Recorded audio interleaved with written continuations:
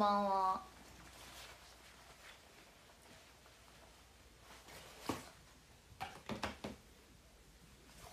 今はトマトを食べています。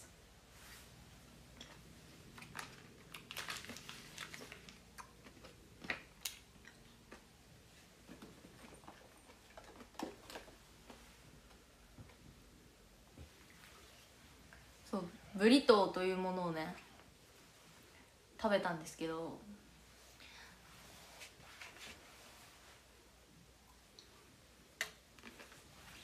でもなんか食べたいなーってなって冷蔵庫にトマトがあったので、明日もお話し会でね夜までね、ほぼ夜まで夜までか夜までなので腐らないために今食べています。そう載せたインスタ、ついさっきインスタ載せました。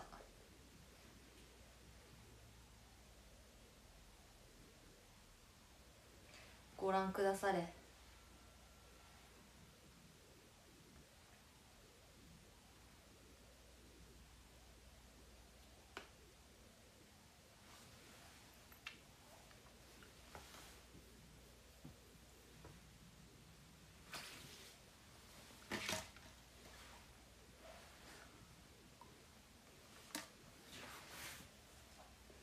このトマト美味しい。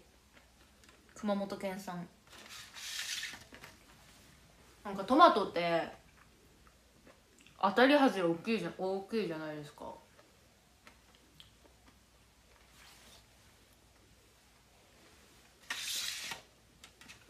これは当たりのトマトです。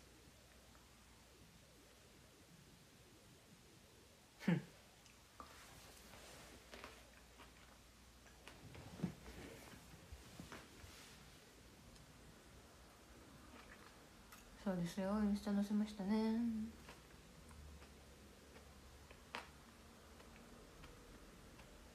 で、そうメールを送るんですけど、メールをねメールを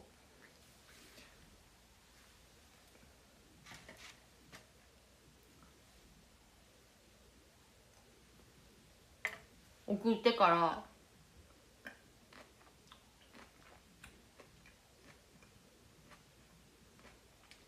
配信しようかと思ったけど遅くなるのでもう始めちゃいました。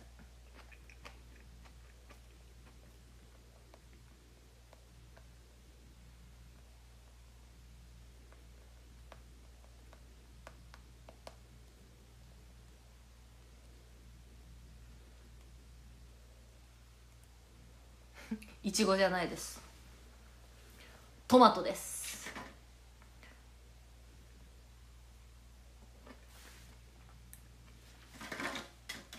圧倒的にミニトマト派。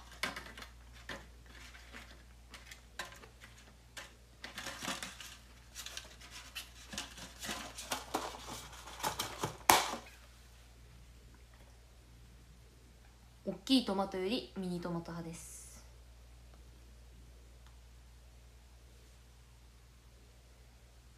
メールまだかなって送るのでお待ちを。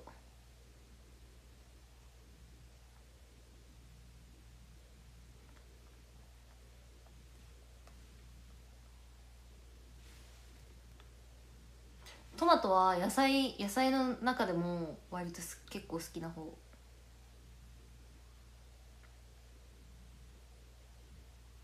やばい、メール用の写真撮りにしよ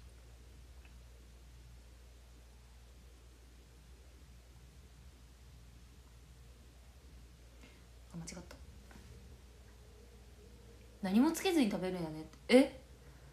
逆にトマトに何かつけるんですか？さ、トマト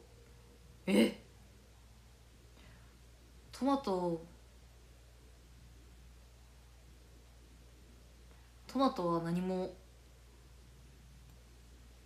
つけない。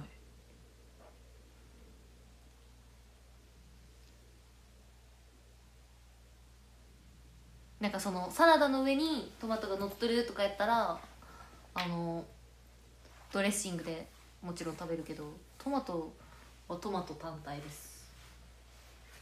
苦手な人はつけるけど、でもさ、トマト全然そのままで好きなので。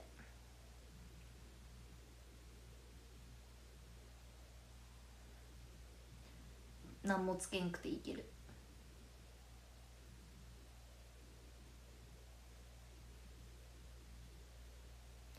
いける派です。なんかトマトって嫌いな野菜ランキングに入るじゃないですか。子供じゃなくてもなんか結構好き嫌い分かれるタイプ。なんか人参、トマト、ピーマンとかってなんかなんか好き嫌い分かれる野菜やけど、結構でもさ、なんかちっちゃい頃からずっと好き、トマトは。嫌いって思ったこと、でもあったかいトマトは嫌い。トマトスープとかは好きじゃない。多分さ、あったかい野菜とかがあんま好きじゃないんですよ、基本。人参も好きやけど、あったかい人参は苦手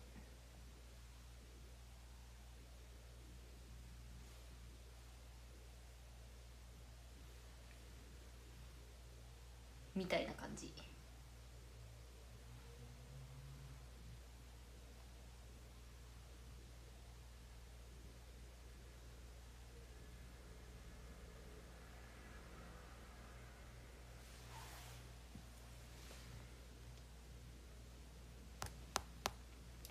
すけさん、浅香さんめっちゃ可愛い人、ありがとうございます。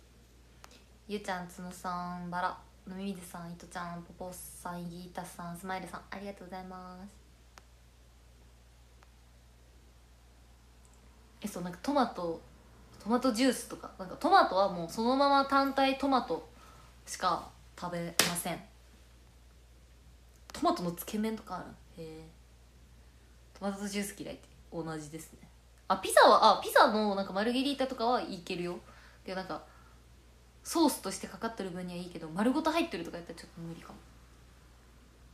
何ガスパチョわからん。なんかそんなおしゃれな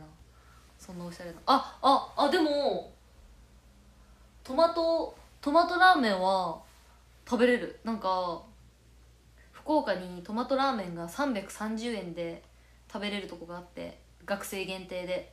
それを高校生の頃結構行ってたんですよ、そのトマトラーメン屋さん。330円で食べれるんですよ。安いんですよ。だけんそれでトマトラーメン食べに行きよったけど、そこのトマトラーメンしか食べたことないけん分からんけど、そこのトマトラーメンはめっちゃ美味しかった。今はメールを送っています。あと10分。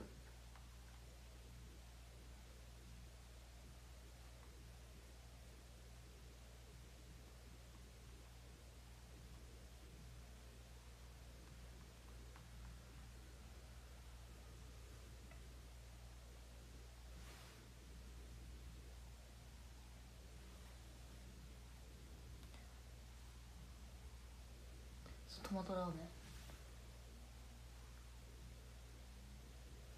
メン食べないって言ってなかったっけ。食べないっていうか食べたことない、そのちゃんとした普通のラーメンを。それはあるよ。トマトラーメン、辛麺、汁なし担々麺とかあるけど、もう俗に言うラーメン好きの人が食べるようなラーメンはいつ食べたっけ。あれの時食べた。なんか山賊愛ちゃんとそらはさんと池田と行った時に、何ラーメンやっけ、塩を食べたことあるけど、徳島ラーメンもちゃんとしたラーメンじゃないあれもなんかあれもめっちゃ辛いやつにしたんですよ。だけどさ、普通のラーメンほんと食べたことないんですよね。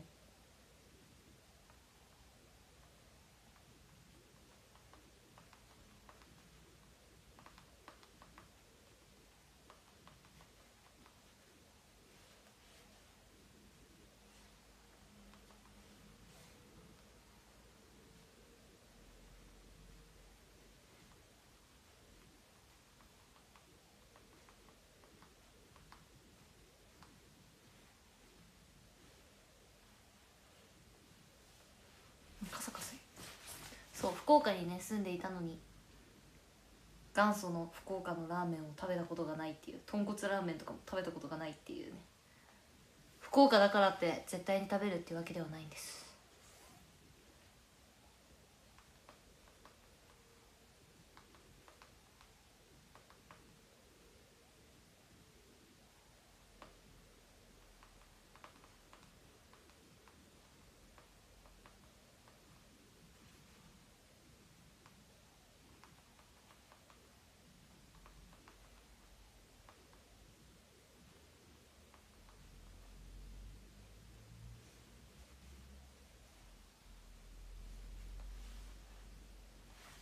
ちゃんとしたのなんか普通に世の中の人が俗に言うラーメンを食べたことがない。そのなんか麺っていうものがつくものは食べたことあるけどね。そう辛麺、汁なし担々麺、つけ麺あるっけ。つけ麺、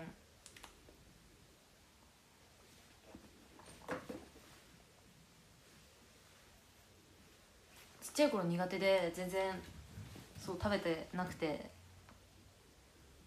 ちっちゃい時苦手で食べてなかったけん、まあそんなラーメンってね食べようって思わん限り食べる機会がなくてっ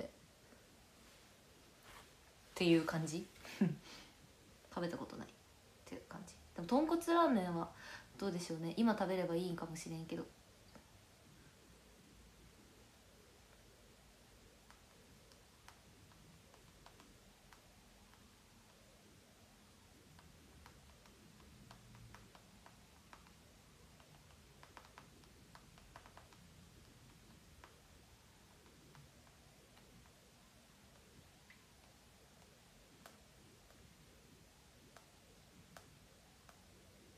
苦手な理由、多分豚骨ラーメンは多分単純に匂いが苦手なんだと思う、きっと。多分ね、分からんけど。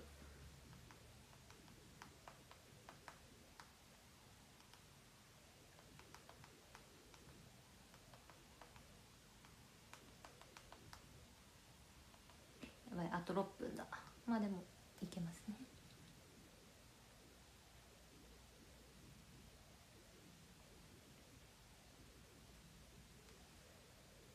爪の当たる音、そう。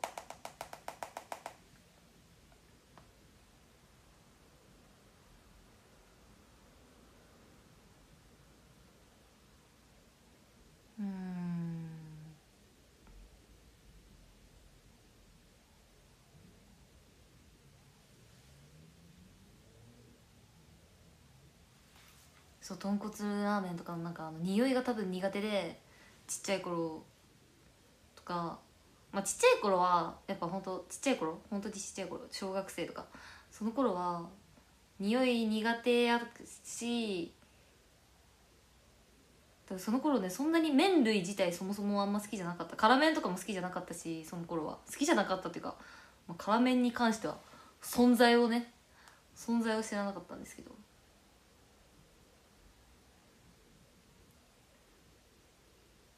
辛麺に出会ったのは高校生です。そのちっちゃい頃からね辛いものを食べているわけではありません。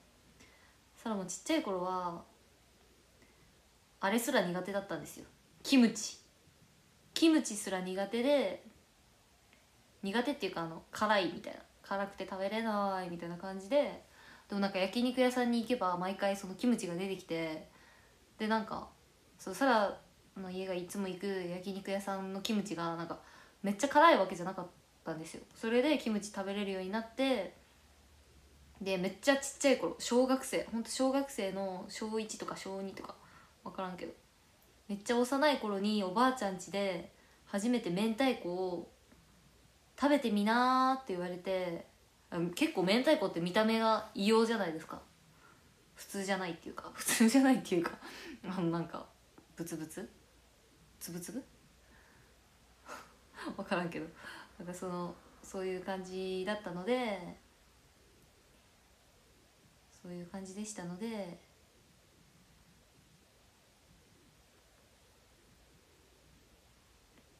と思ったけど、食べてみたらそこで出会った明太子です。そこで美味しすぎて明太子の美味しさを知って、もうそれから明太子めっちゃ好き。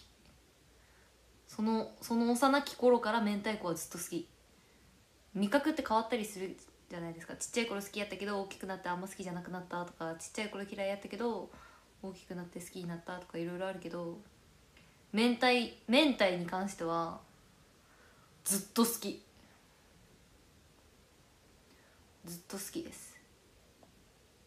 広島来てからもよく食べる。てかなんなら今も冷蔵庫にある。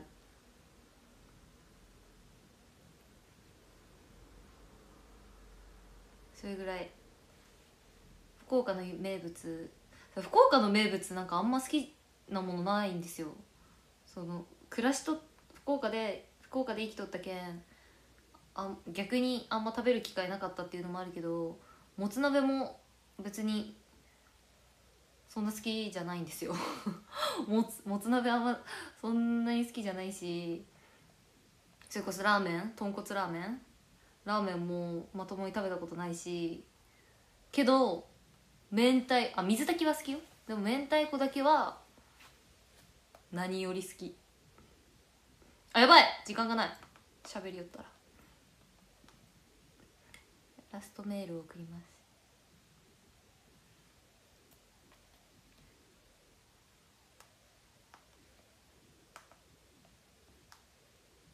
それ言って大丈夫って？福岡名物？全然大丈夫ですよ。だって好きなものは好きだし。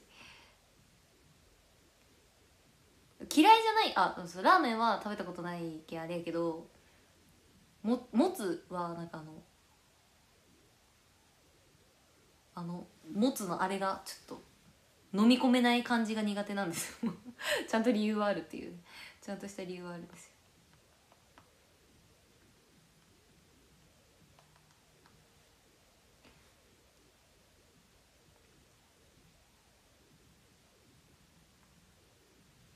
2部じゃない。今日4、5、6、7、8、あれ今日何時間目やったっけ。2部でいいか。確かにそれだけで名物があるのがすごいよね。福岡はね、福岡は美味しいものがいっぱいあるんで。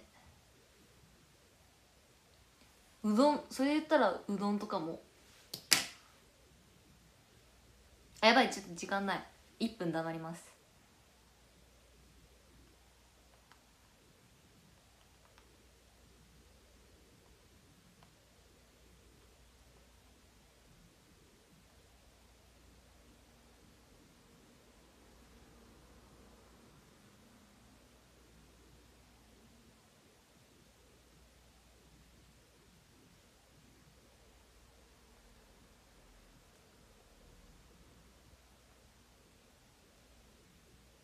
セーフ。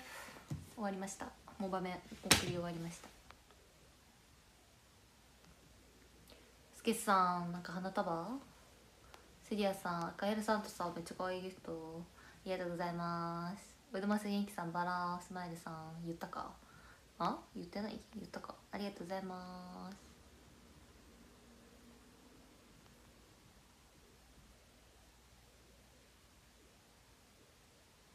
福岡遠征の機会をくださいね。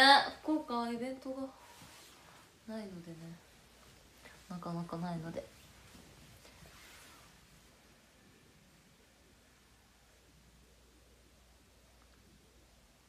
呉のお好み焼きは細いうどんを入れますって。へえ、初知りです初知りです。それは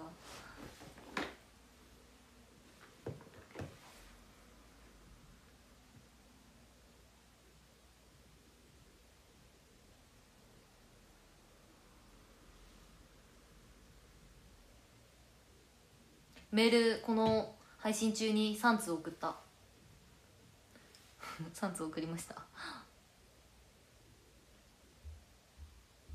来月7並べ、そう来月か、6月の7並べがですね、なんか SKE さんとの合同ライブのメンバー争奪戦なんですよ。STU から8人 SKE さんから8人の計16人がそう出る。なんかめっちゃ久々の七並べイベントやけん、ちょっと頑張ろうかなと。やっぱライブの機会もね欲しいし、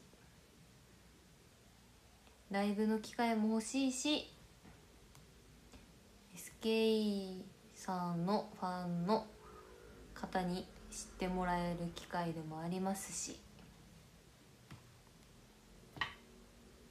七並べはね有料だけじゃないので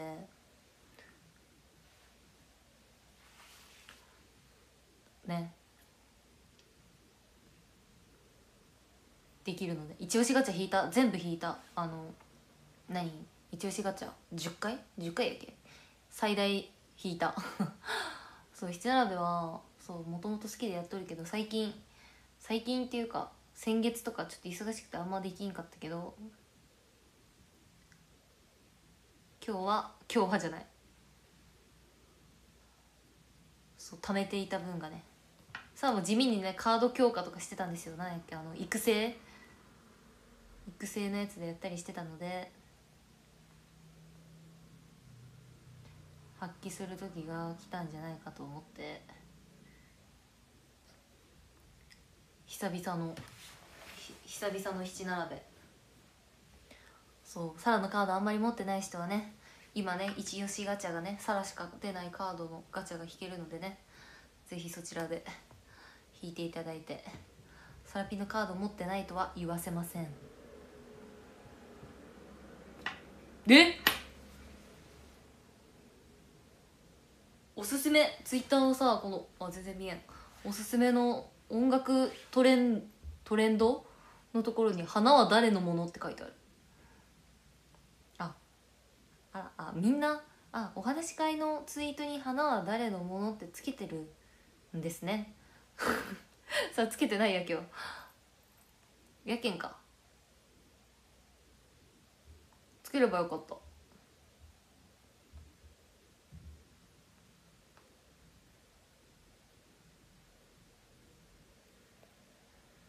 つければよかったぜ。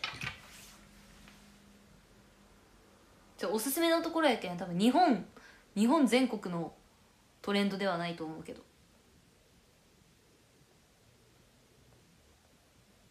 トレンドなんかおすすめトレンドに出てきた。マジスカさんありがとうございます。そうで七並べイベントに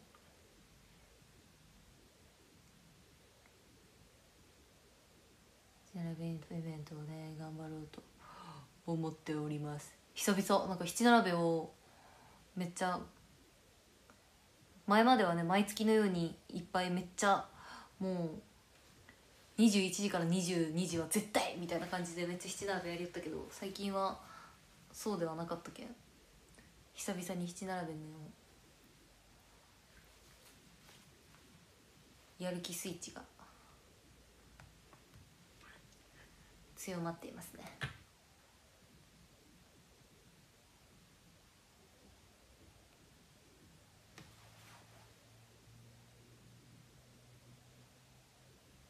数ヶ月ぶりに開いたぜひ開いてください。ガチります、もちろんガチりますそういつも12位、その全体の12位とか13位とかその辺にいるので、その吉田沙羅がランキングで8位以内なので入ってれるのが。でも今までのイベント、七並べイベント、今までガチりますって言ったやつは一応全部ねありがたく入れているので、今回もね8位以内目指してね頑張りたいと思います。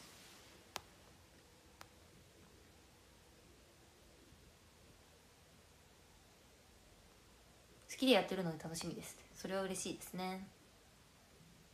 毎月七並べ頑張ってますって。ありがとうございます。さあちゃん本気ですかって。本気ですよ本気ですよ。そう王冠がねついたことがないんですよまだ。行って1400なんか1500がねなかなかいかないんですよね。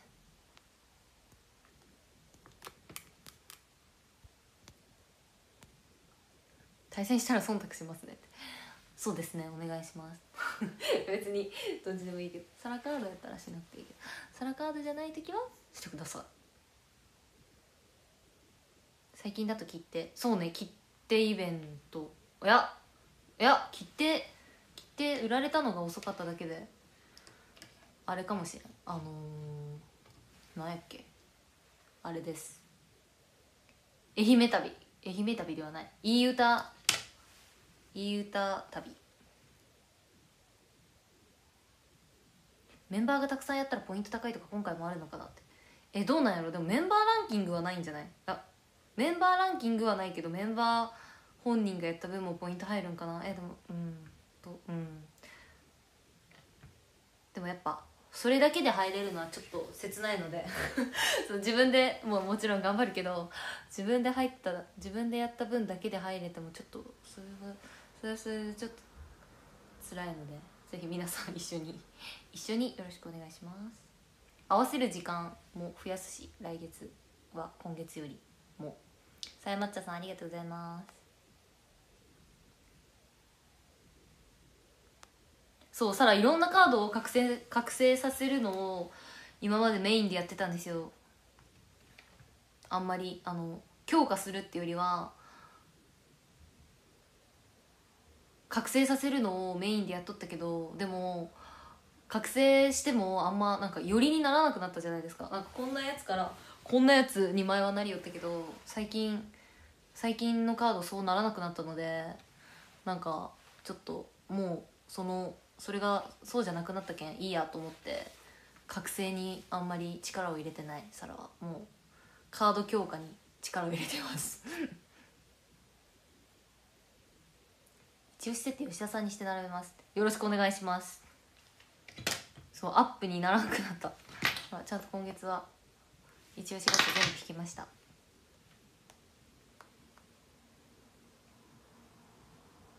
そうしたら今ね100位ギリギリのとこにいるんですよ今月。最近やばいやばい。いつまで？明日までか。7、7であさってか。しあさって今月何日まであるっけ。今月31日まであるんか。じゃあまだですね。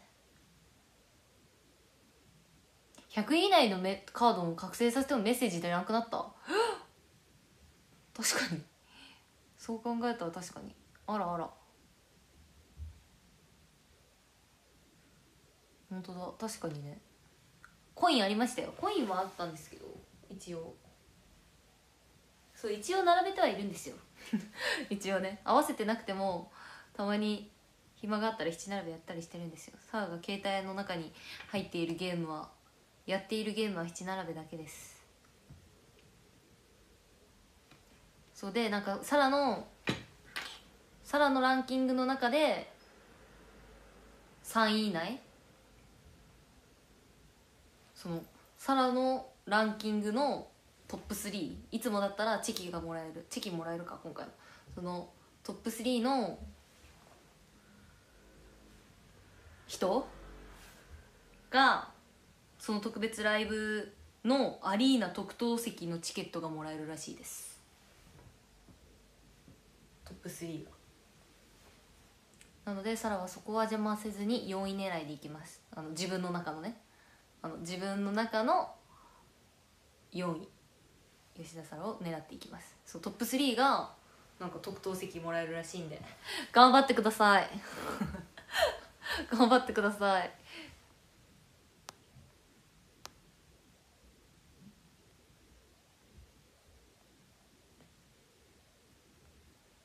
覚醒より昔のカードを強化してる。全然昔のカード謝らなくていいです。全然いいですよ。いつも通りチキももらえるかなって。もらえるでしょ。それはもらえるでしょ。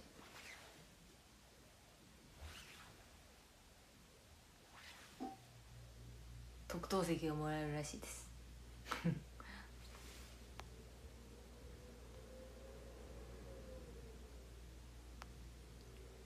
SKE さんと合同なら SKE さんの衣装を着る可能性あり。どうなんでしょうね。内容とか何も全然知らないので、みんなと同じことしか知らんけんあれやけど、分からんけど、まあなくはないんじゃない？ありそうよね。メンバー省くんじゃないのって、まあどっちにしろ省かれるけど、でもなんかメンバーがトップ3、本人がトップ3におるよりもやっぱね、そこはファンの人にいていただいて、その次ぐらいに頑張ってるぐらいがやっぱいいじゃないですか。まあメンバー1位もいいけど、メンバー1位それはそれでちょっと辛いので、繰り上げみたいな感じにはなるとは思うけど、さらに4位狙いでいきます。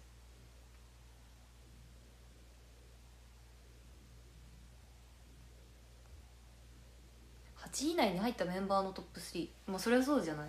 だって入ってないやつは入ってないメンバー、そのメンバーがそのライブにいないから、そうだと思います。かける8、3パ24や、24名やけん、そうだと思います。サラピは対象外でしょって。いやそりゃそうよ、そりゃそうやけど、それはそうですけど、メンバーが頑張るのもいいけど、やっぱ一緒に頑張らないと。メンバー本人だけが頑張っても辛いじゃないですか。それで入って出れてもちょっと辛いので、そこ狙いでいきます。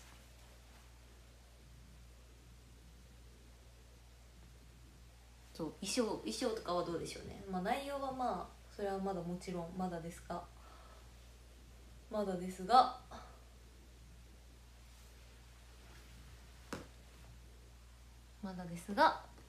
衣装、まあそういう機会もあるかもしれないですね。そう2期生が入ってからは他のグループの人とのあれとかがない、合同とかがあんまないので、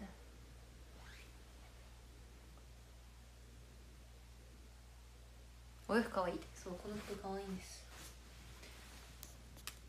出たいですね。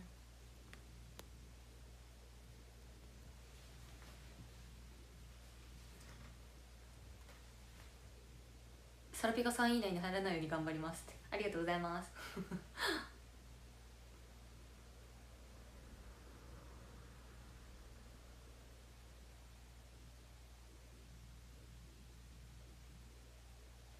サラピが SKE の衣装着てるみたいにね、どうなんでしょうね。でもそういうのありそうやけどね、せっかくのコラボだし、コラボっていうか合同だし。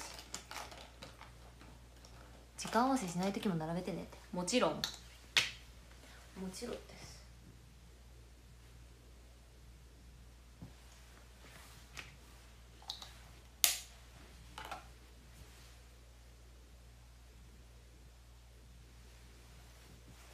まあ何はともあれ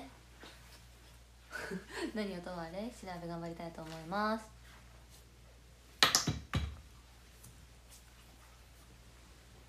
そう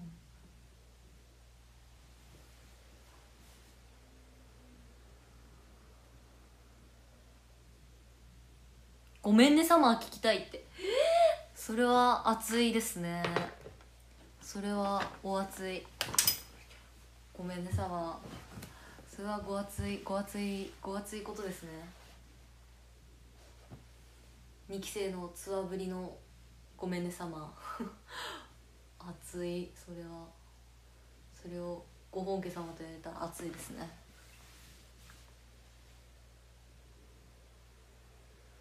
本気のサラピと対戦できるのが一番いやサラはいつもね七並べ結構本気ですよ。いつでも別にイベント期間じゃなくても本気で戦ってます。その髪自分でしたの？そう、今日自分でした。なんかねうまくいった。クルリンパヘア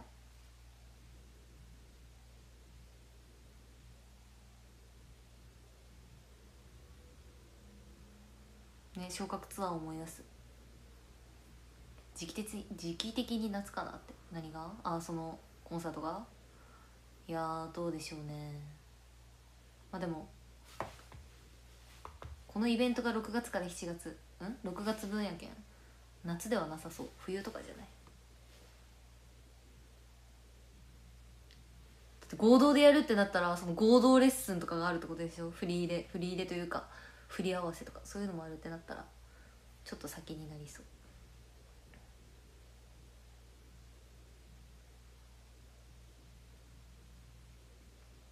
アイコン出た。そうさ、もうコインなくなったんですよね。一押しガチャ引きまくったけん。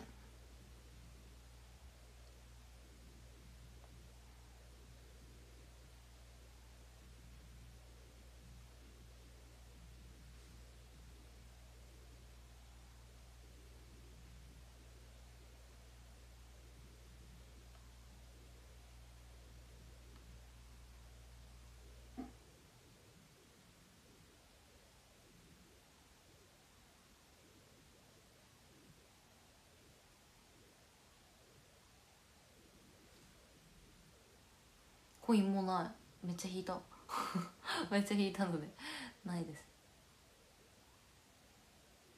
対バン式？あ、そういうこと？え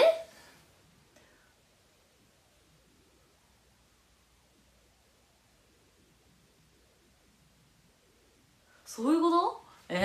いやでも一緒合同合同ライブって言ったら、しかも88の16人って言ったら一緒って期待してしまいませんか？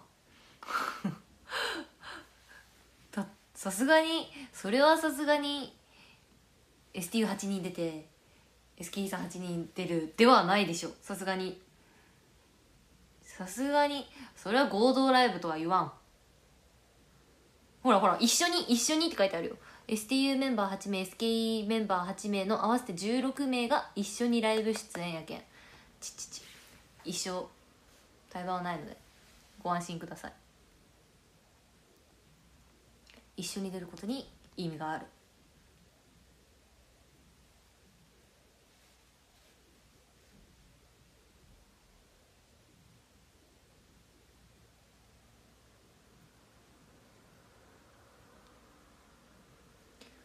そうしたらなんかAK サステナブルの時かな、 AKB 一緒にいや一緒にライブ出演やけん一緒に踊るとは書いてないよって言うけど、一緒にライブ出演なのに一緒に踊らんかったらそれは一緒にって言わないので一緒に出ます勝手にサラが決める。いや一緒に出ます。だってそれじゃ出演って書いてあるから一緒にだから、それはさすがに一緒にでしょ。何の話しちゃったっけ。あ、そうなんかそのサステナブルの時とかに AKB さんがと STU が一緒にやってたじゃないですか。全悪一緒にやって、なんかその前の全悪のライブとかも一緒にやっとったけん、それまあ入る前ギリギリ入る前やったけん参加はしてないんですけど、そういうのが劇的に羨ましかったので今回はもう出る気満々で七並べ頑張りたいと思います。ガチりたいと思います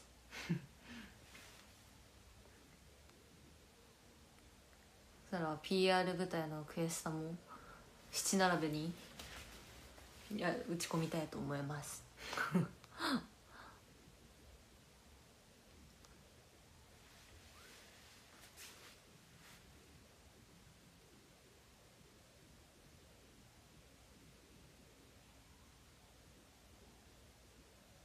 ね。めっちゃあれよかった。もう一回してほしいですね、コロナ落ち着いたら。 AKB さんとのやつ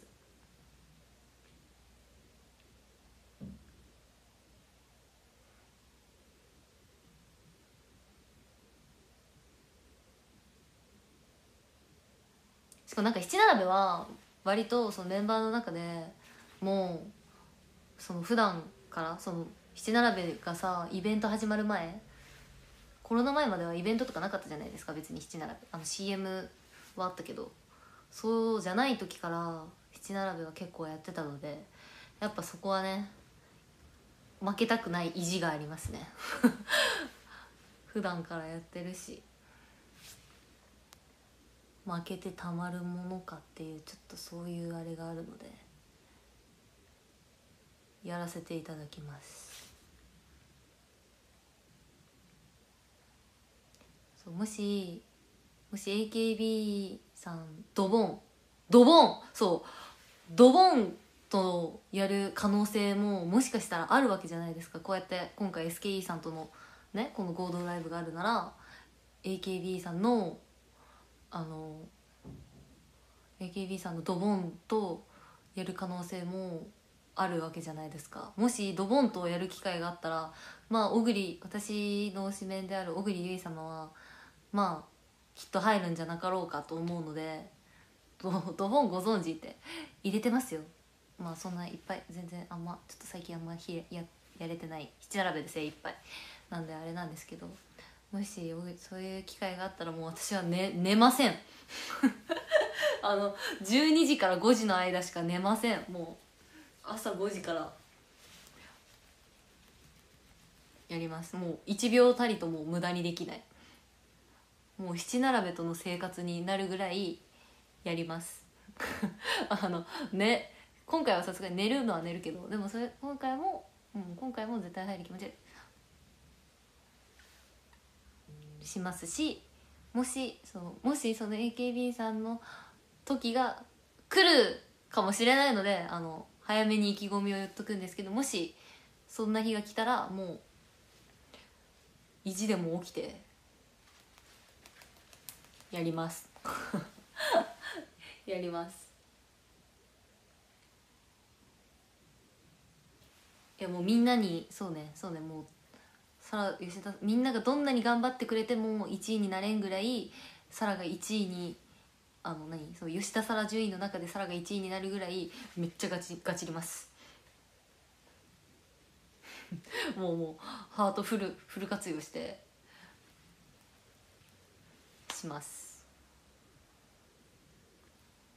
まあ気持ちはそれぐらいの気持ちで今回もやりますよ6月やりますよ。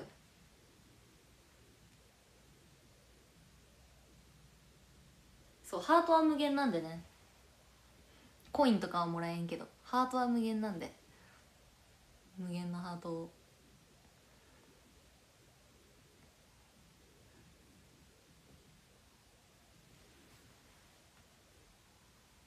そうなんかもう優しくなれない、もうパスフル活用してでも1位になってやるって感じ1位で上がってやるって思う。でも今回はもうそれぐらいの気持ちですよ。もうパスみんながピンチってなってもパスし続けてでも1位になります。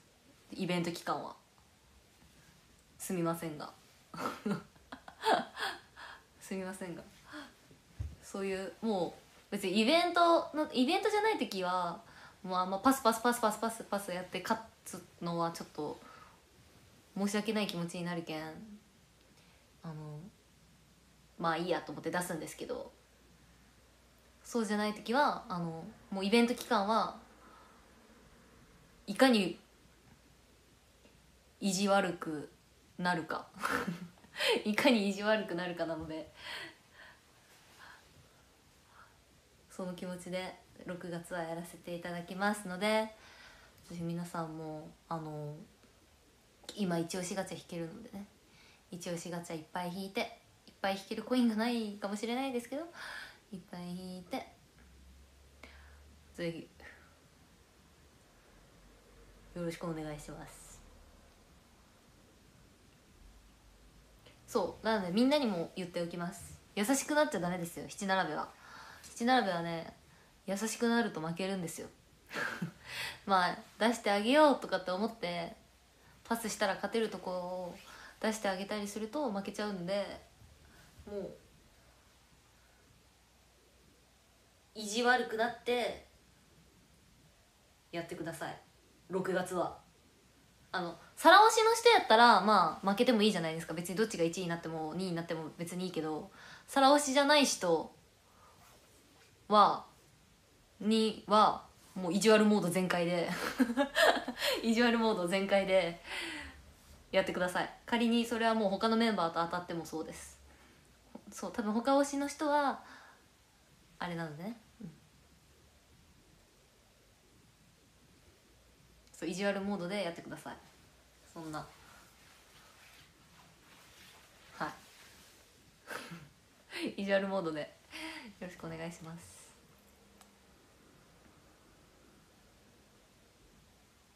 ね、最近七並べイベントとかなかったけんさ、ゆるーくやっとったけど、やっぱガチ勢になるのは楽しいですね。七並べ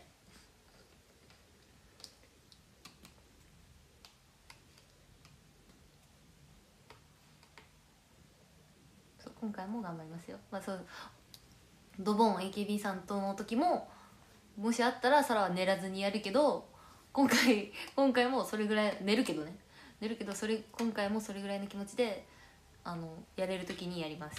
仕事の合間とかにもやります。もしかしたら配信中でもやってるかもしれません。6月はちょっと順位のやばさによっては。でもスタートダッシュが大事って最近学んだので、5月31日の14時からバンバンやりますバンバンやります。なので皆さんも最初からやってください。視力が悪くなろうともやります。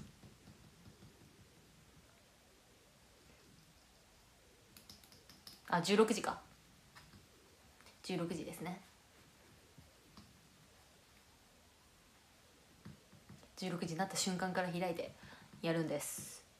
そしたらもう6月は21時から22時の間はもう携帯にひっつきます。なのでメールが21時までにもう送り終わってるかもしれんもうやります。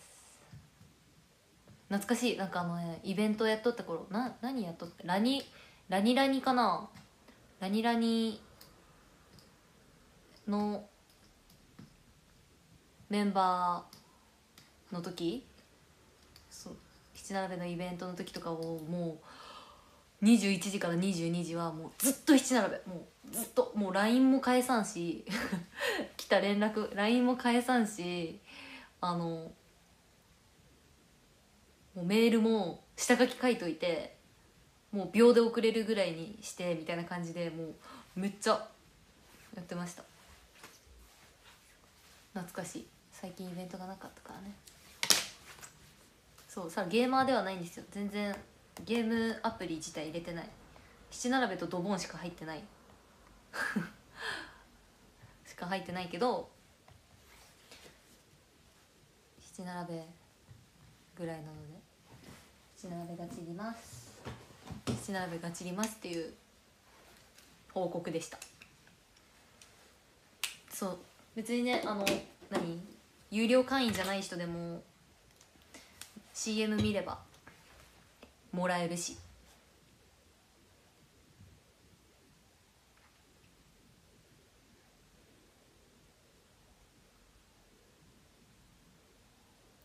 そうね、お父さんとお母さんはやっとるんかな、家族にも七並べしてって言います最近多分やってないであろう友達にも七並べしてって言っておきます。ドライブは STU のアプリじゃないので STU がコラボする時があればやりますけど、もう STU のねアプリではないのでね、レッドクイーンしか勝たんです。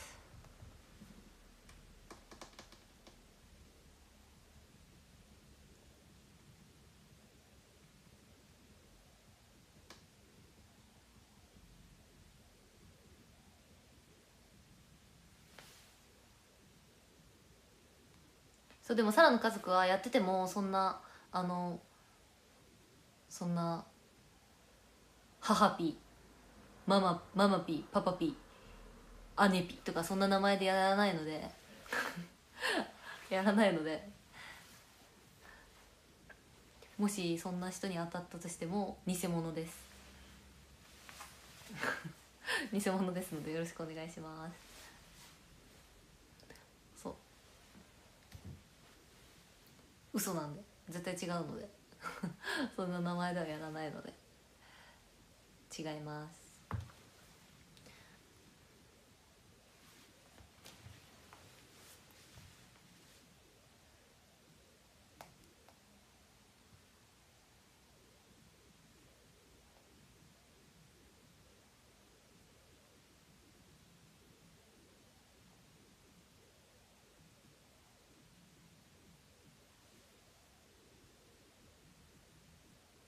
なんだその吉田沙羅の兄はそんな有名だったんですか？吉田沙羅七並べ界隈でそんなに有名だったんですか？そもそも沙羅は現実的に兄はいませんので。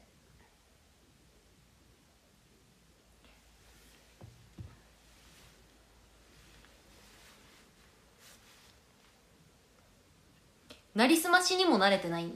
勝手に言っとるだけ。それはもうなりすましでもない。だってそもそもおらんけんさそもそもおらんけん全然なりすましでもないですね。ただの想像もしくは妄想。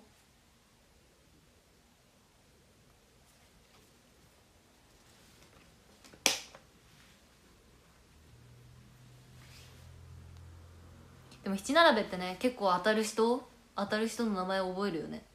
サラも別にサラ推しじゃなくてもよく当たる人とかは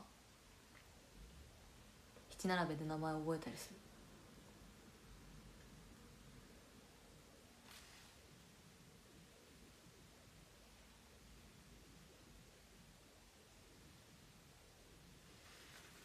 勝手に人の他のメンバーのファンの人勝手に覚えてしまったりする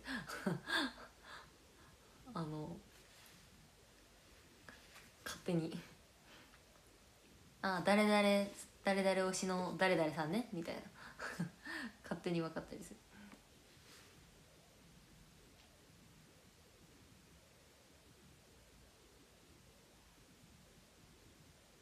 そう七並べのねお話し会あった時も結構みたいな感じになったもん。そう七並べのお話し会はね七並べを頑張っとる中でも頑張っとる人とかが特に当たっとったけん特にですね。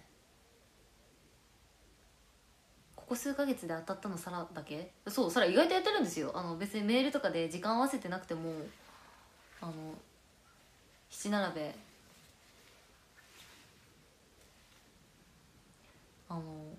意外とやってるんです。ちまちまちまちまちょこちょこやってます。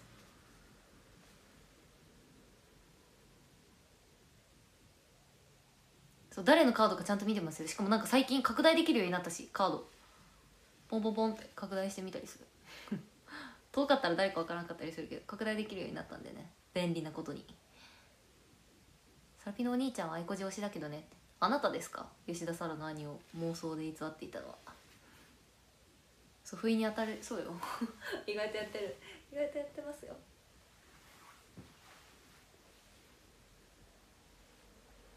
そうでかくなるようになったんですよ。なんかカードを押したらカードがちょっと大きくみんな気づいてない？嘘。なんか対戦相手のカードをポンって押したらそのカードがちょっと拡大されるようになったんですよ。なんか先月なんか割と最近対戦中に。そうそう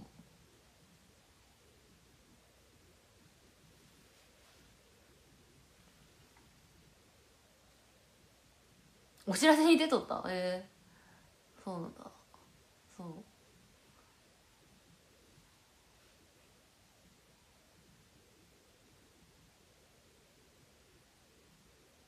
なんか拡大されるようになった。自分がまだ持ってない時のカードを持ってる人とかがおったらこんな顔なんだこんな写りなんだって拡大して見れる。というわけでねもう今日は喋り疲れたのでそろそろ配信終わりたいと思います。もう喉がカラカラになってきた。明日もねお話し会なんでね。明日そう珍しくお話し会一番最初がツーショットなんですよね。一番最初がツーショットです。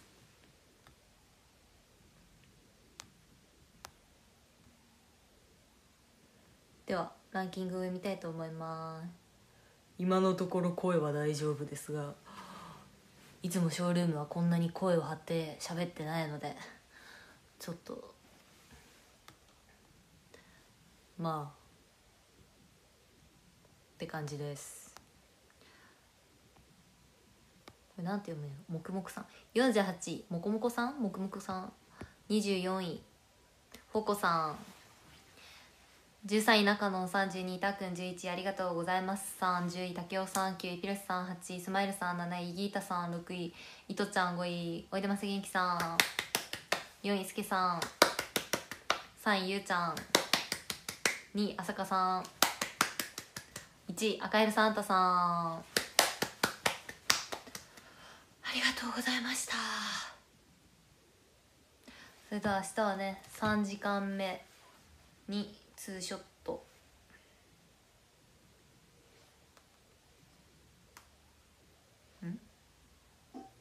3時間目にツーショットで4678時間目とありますので、ぜひ来られる方はよろしくお願いします。竹雄さんありがとうございます。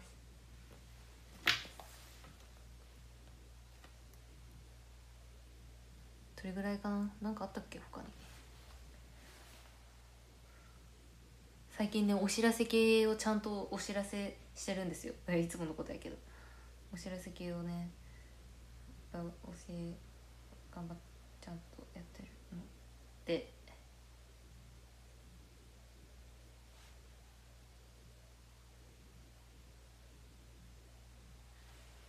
なんかあったっけ。大丈夫です大丈夫です。それでは終わりたいと思います。では終わります。バイバーイ。